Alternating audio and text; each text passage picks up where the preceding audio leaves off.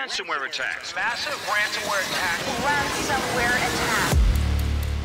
Ransomware is one of the most serious threats a business or individual can face online. By holding a government or company's information at ransom, a black hat hacker can make a fortune overnight. Ransomware is a threat to everyone from large organizations to your town's local high school. And in this episode of Hack 5, we're going to explore how organizations who are hit by ransomware can survive and how businesses have survived their own ransomware event.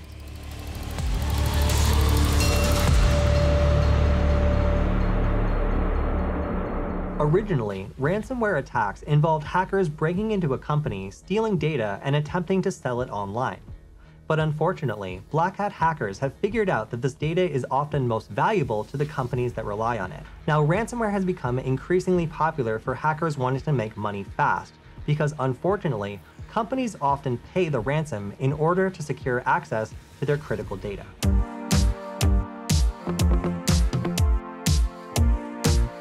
The first ransomware attack was perpetrated in 1989, when a biologist mailed out 20,000 floppy disks containing a ransomware program. When the victims inserted the floppy disk into their computer, it immediately locked up, demanding $200 in order to access the files on the computer. Nowadays, cybercriminals don't need physical access to your computer in order to infect them with ransomware. It's likely your network is available from anywhere in the world, and if it's vulnerable or if you're running vulnerable software, it's easy to become the victim of a ransomware attack. In 2020 alone, there are over 30 million ransomware attacks, causing businesses to lose time and money while recovering. While organizations like police agencies and hospitals that rely on databases to function are often the targets of ransomware attacks, smaller local organizations can be victims as well. In 2017, the small town of Columbia Falls, Montana, had its high school fall victim to a ransomware attack.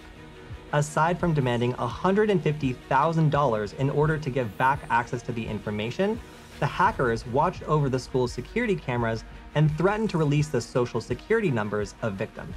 So how do hackers do this, and what can companies do to counteract a ransomware attack? Organizations know that there are multiple facets when dealing with ransomware attacks. At the end of the day, the attackers will target the data that the organizations hold to ransom it back to them. One of the key strategies that they've been implementing over the last few years is really strong backup processes, making sure that the data is backed up ideally to an air-gapped network or using technology where it has continuous snapshots that are immutable. This is a really easy way for them to try and recover as quickly as they can if data gets encrypted. They have additional challenges, though, to overcome. They'll still lose money and revenue from the loss of operations during that time, but a strong backup process is a way for them to get going as fast as possible. There have even been some instances where organizations have paid the ransom to attackers and still relied on their backups because recovering from their storage and their backups was actually faster than decrypting the files. However, even with a strong backup process in place, the attackers need to make sure that they increase their conversion rate and get paid. So what they've been doing lately is taking into account that backups will be there. So they've been finding and exfiltrating sensitive data outside of organizations. That way, if the company tries to restore from backup, the attackers still have a copy of the data that they can threaten to disclose publicly or online to get the organizations to pay.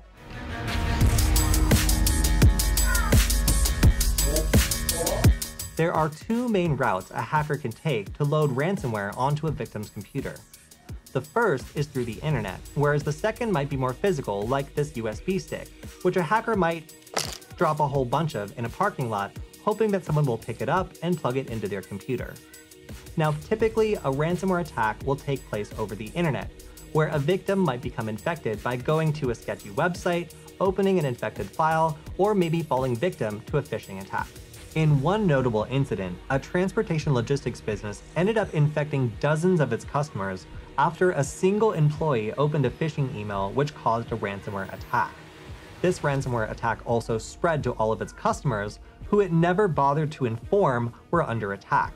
And because of this, many opened the files that were attached, which appeared to be billing invoices that seemed perfectly legitimate and were infected themselves.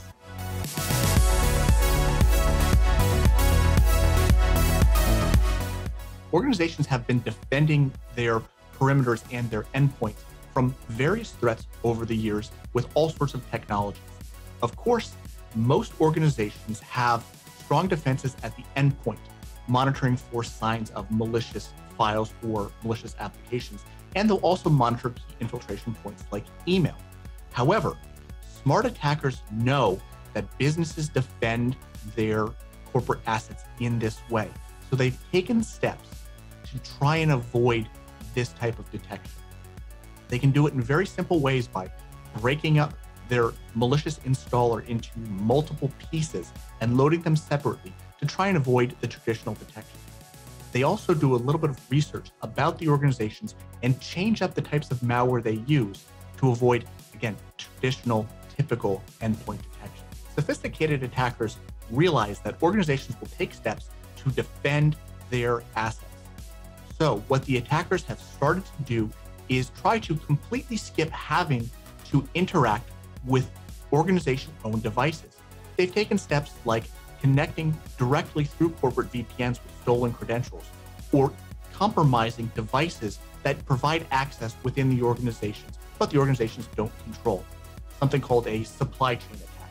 One of my good colleagues just told me a really interesting ransomware near miss that he experienced with one of his customers.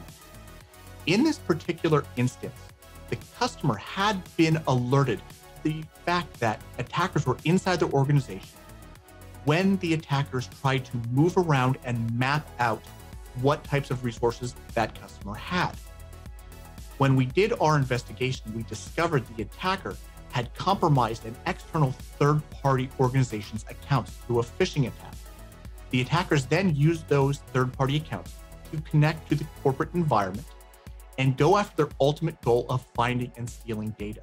Luckily, we were monitoring in the right places and we saw the attempts the attackers made to find the devices storing the juicy data. At that point, we were able to shut them down and lock them out of the organization. Now, the attackers had done something a little bit smart when going through the initial infiltration phase. They had only used a small subset of the accounts they initially compromised. So they had some in reserve that they hadn't used in that initial attempt. However, the attackers were pretty frustrated that their first attempt was shut down so quickly. So they decided instead of trying to find and steal and exfiltrate sensitive data, they were simply going to drop ransomware and try and encrypt everything they could to get paid. However, because we knew that they had been there in the past and we had been monitoring the correct resources, we were able to spot that drop of ransomware as it kicked off and lock the attackers out before they were able to encrypt much data.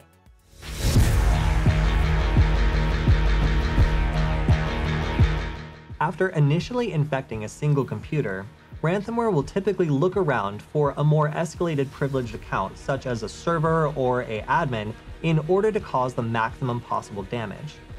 After the ransomware is able to escalate privileges and can access the most amount of files, it will then activate and encrypt everything it has access to.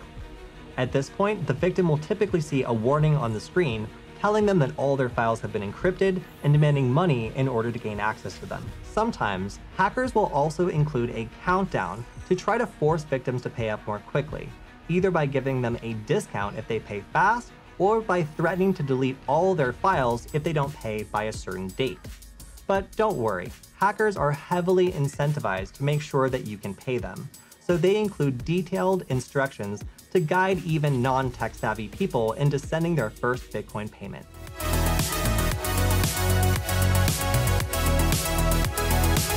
Most big organizations take a very specific mindset when dealing with attackers.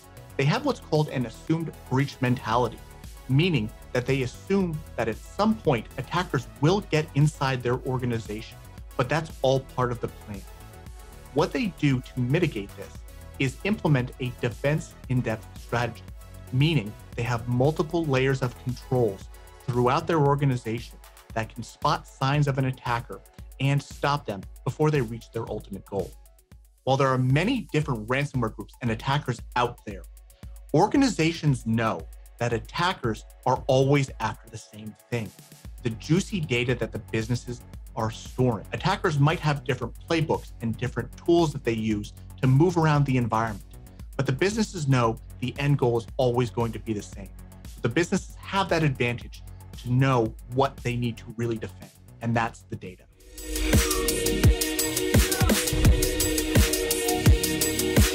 If the hackers receive their ransomware payment in Bitcoin, then the first thing they'll do is attempt to hide it by doing something called Bitcoin tumbling. This involves sending their Bitcoin to hundreds or thousands of different Bitcoin wallets in order to do something very similar to money laundering. Now, this makes it very difficult to follow the trail of money for anyone who's attempting to investigate this crime. This is probably the hardest part of ransomware, getting away scot-free, because now the hacker probably has a very angry company and the FBI on their tail.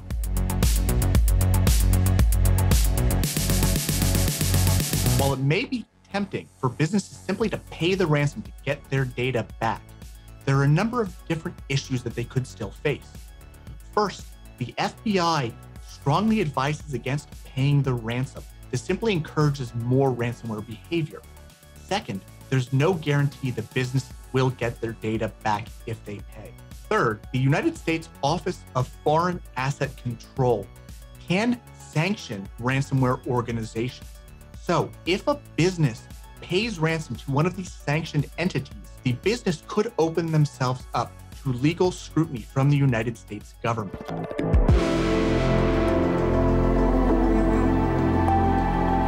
Thank you, Killian, for sharing some examples of what companies do when they become victims of ransomware attacks and how to prevent yourself from becoming a victim.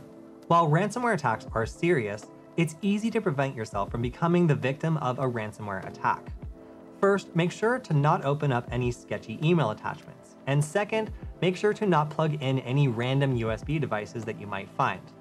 Also, make sure to keep the software on your computer up to date, as these are the most common ways that victims are infected by ransomware. If you enjoyed this episode, make sure to leave us a like, and if you have any suggestions for upcoming episodes, you can leave them on the video in the comments below, or you can reach out to me on Twitter @CodyKinsey, because I'd love to hear from you. We'll see you next time. Thanks for supporting Hack5. Find all our shows, community, and pentest products at hack5.org.